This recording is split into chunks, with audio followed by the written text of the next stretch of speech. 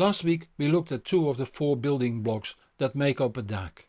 In this video we continue with the DA conversion and filtering plus the analog circuits. Let's start with the conversion.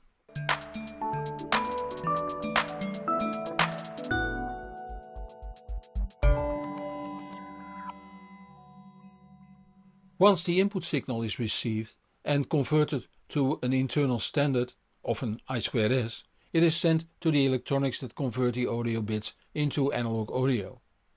Depending on the design, this signal is first upsampled and then converted, after which a mild filter might be added. Or it is first converted to analog and then filtered using an analog reconstruction filter. In the upsampling variant, the upsampling also contains the reconstruction filter. There are 2 types of filters used, linear phase and minimum phase. When digital was introduced over 40 years ago, the linear phase brickwall filter was used universally. And even today, this is the filter used in most mainstream digital equipment. The reason is that it looks like a good solution if you prefer measurements over listening. The frequency response is ruler flat and it has a linear phase behavior, hence the name. So it seems to be a road to success, since Nyquist has promised that when a band-limited signal is sampled at double the bandwidth, it encodes 100% of the information in that signal. If you have ever heard an early CD player, you know it didn't work out that way. Don't get me wrong, Nyquist's theorem was 100% correct, but it appeared to be impossible to band limit an audio signal without partly damaging it. I know the measurements showed the output signal was perfect, but it didn't sound like perfect. We now know there are 2 major reasons for that, and they both take place in the time domain: jitter and ringing caused by the reconstruction filter. I did a video on jitter called Network Music Players Quality Part 2, Jitter. It might be interesting to watch that video too, links at the usual places. In this video we look at the reconstruction filter. The problem with linear phase brickwall filters is that they produce pre-ringing, something that can't happen in nature but does happen in digital filtering. A sound starts before the original sound starts. That ruins transients and has a severe impact on how we perceive the sound. Transients are extremely important for the perception of low frequencies. Our ears are poor transducers for low frequencies, but our brain has found a way to analyze transients and reconstruct low frequency from that. This is perhaps best demonstrated by the smartphone. In this graph you see the average frequency response of smartphones. It is very limited in bandwidth. If we take a loose plus and minus 5 dB window, we find 500 Hz to 3800 Hz. Now think about how a male voice sounds on your smartphone. Does it sound like Mickey Mouse? No, you hear a normal voice despite the fact that all below 500 Hz is cut off. The secret lies in the transients. Our auditory system analyzes the beginning of a sound and so knows the frequency content. Now, what if that beginning is polluted by pre-ringing? Well, first there will be an incorrect impression of the frequency content, despite that measurement equipment will see a correct frequency response. But also the ear is already warned that a sound is coming, and it is my belief that here lies a secret of the black background. Furthermore, it will disturb timing information in the sound stage and reduce resolution.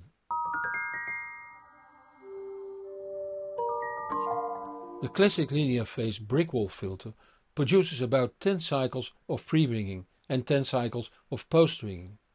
This can drastically be reduced by having the filters roll off more gradually while having the roll-off point lower in the audio band.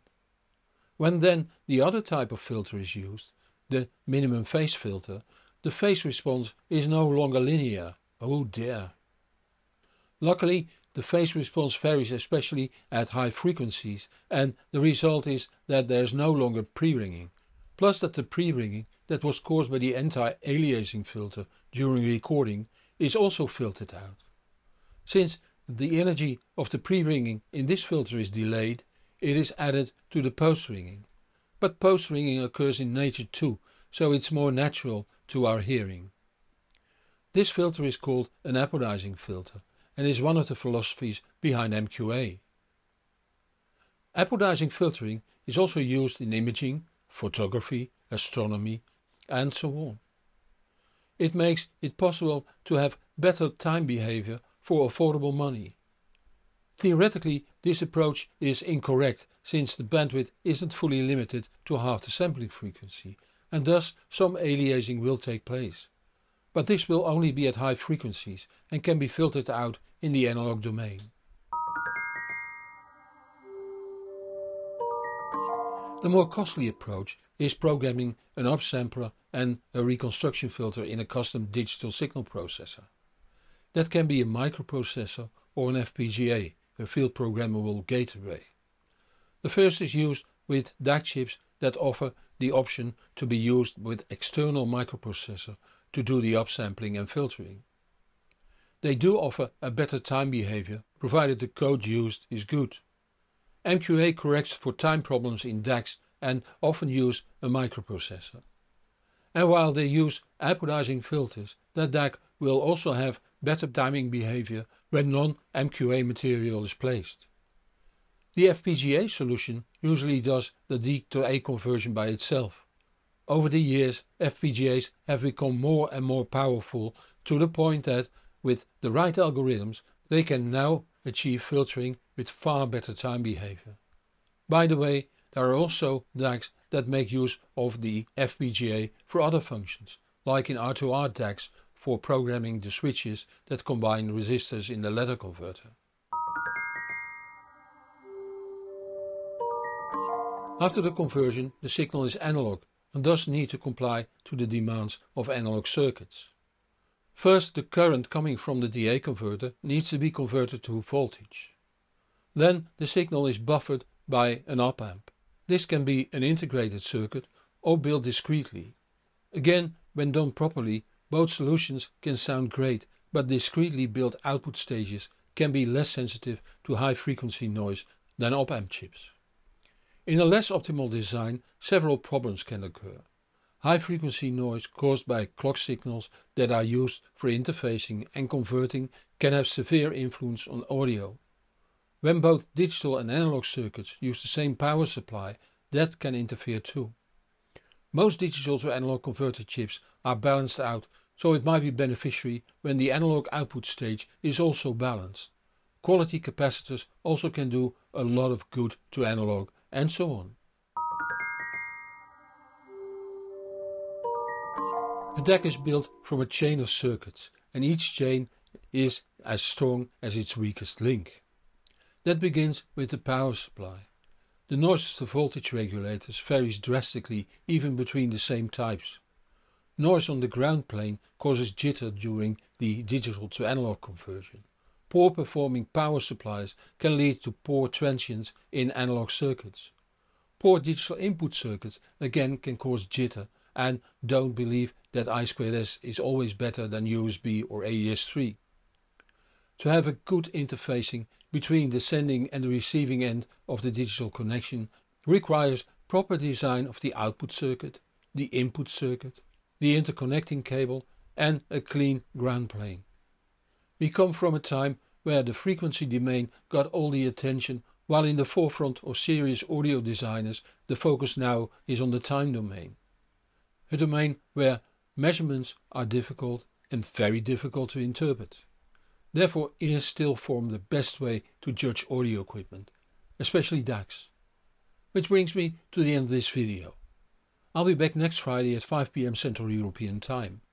If you don't want to miss that, subscribe to this channel or follow me on the social media so you will be informed when new videos are out. Help me reach even more people by giving this video a thumb up or link to this video on the social media. It is much appreciated. Many thanks to those viewers that support this channel financially. It keeps me independent and lets me improve the channel further.